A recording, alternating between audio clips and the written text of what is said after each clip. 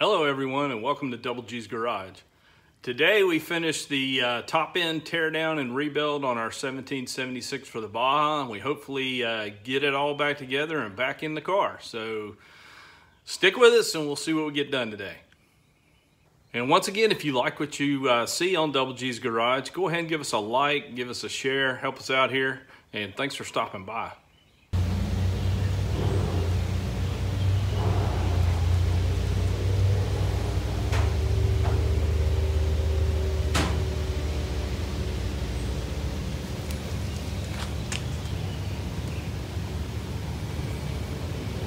Okay, here's our 1776 torn down to a short block. I'm not going to do the bottom end. Everything's really tight, and it really, honestly, after pulling it apart, it doesn't appear to have very many miles on it.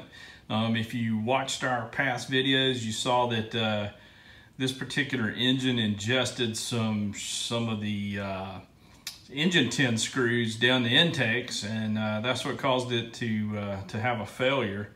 So the bottom end looks really good. We're going to put some new 90.5 pistons and some upgraded EMPI high performance heads with single heavy duty valve springs in it. So should be a fun engine when we get it back together.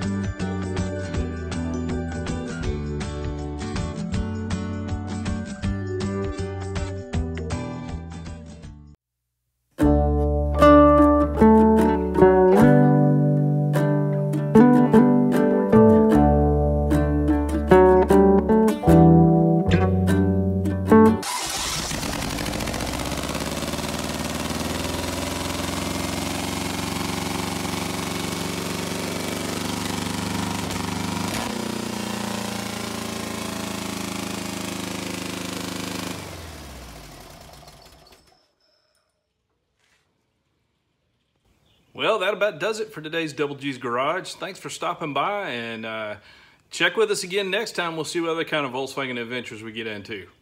Be safe and take care.